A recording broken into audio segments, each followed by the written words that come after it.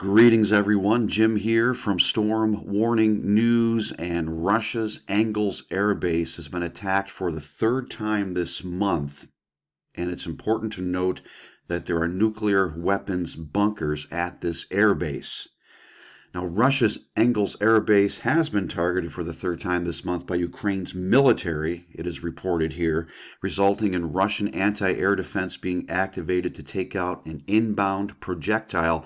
Now, Engels Air Base is located in the Saratov region and crucially is at a distance of over 600 kilometers from the Ukrainian border.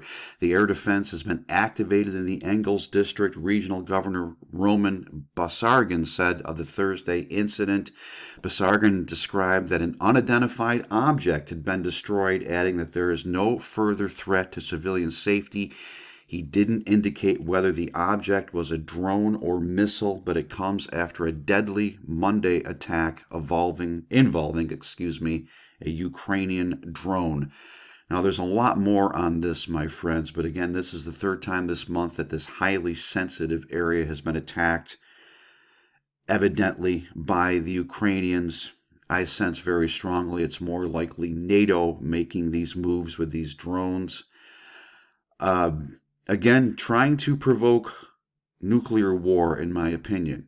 Whether that'll actually happen remains to be seen. We are being distracted by so many things, my friends. This Russia, Ukraine, NATO situation, China, Taiwan, UFOs, the metaverse, so many things to look at. But this is a situation certainly to keep an eye on.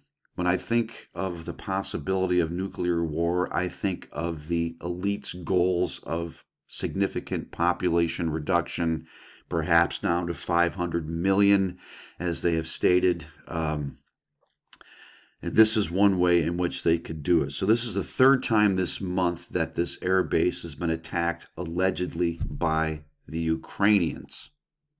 Now, please remember, the Word of God is written in 2 Timothy chapter 1, verse 7, which says, "For God has not given us a spirit of fear, but of power and of love and of a sound mind."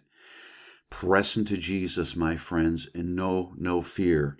Trust the Holy Spirit and know the truth through all the lies, deceptions, and distractions. This is Jim signing off. Until the next time, God bless you.